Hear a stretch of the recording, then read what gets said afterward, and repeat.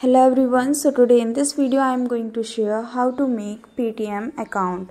So firstly open the Paytm app, or if you don't have this app then just go to the Play Store and download it. Now open the app. Now enter your mobile number. Okay. Now tap on proceed securely. Allow. Now select the SIM and tap on proceed securely. Okay. So now verifying your mobile number. Okay.